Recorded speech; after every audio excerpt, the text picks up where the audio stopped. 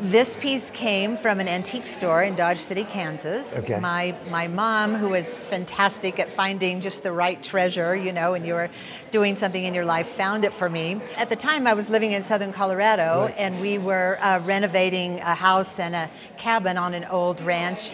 And this was just the perfect piece for the cabin renovation, because the cabin had actually been a bunkhouse for cowboys. Really? When the place was a working ranch. Okay. Sometimes I would think maybe it was hanging upstairs, you know, where the real fun might have been going on. Where the real fun might have happened. The cowboy and the lady. I hear you. Right, yeah, yeah. Right. So anyway, I've just used my imagination and kept it all these years. Do you know why the lady's quite so dressed up and the cowboy's just a cowboy, and why there's this whole thing about the cowboy and the lady? Do you know what it refers to?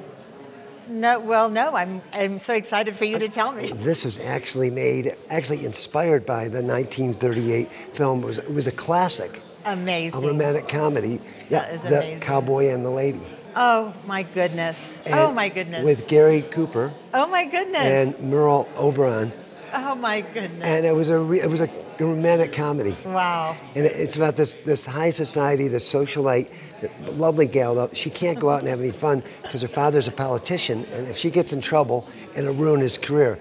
So she disguises herself as a maid and goes out with her maids, and she's totally, dressed plainly because and she all meets that. this hottie cowboy. She meets the hottie. Yep, you got it. Gary Cooper. Okay. His name was Stretch Willoughby in the movie. Willoughby. And Okay, yeah, what a name. of course, she falls for him. It was such a huge film. It was like hugely popular. This was all cut out on a table saw, and here you can see the horizontal lines just right here, but it's entirely cut on a table saw, probably in someone's basement, all out of plywood.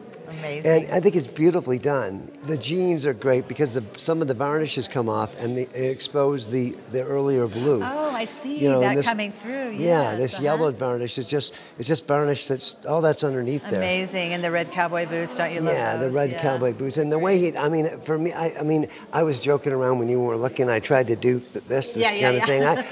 I'm bow-legged anyway, so it wasn't that hard. I can do it. It's just a great example. It's all real. It's authentic. And how much did your mom pay? Oh gosh, she wouldn't have paid more than $150, I'm sure. It has a great look, and it has appeal as folk art and kind of kitsch.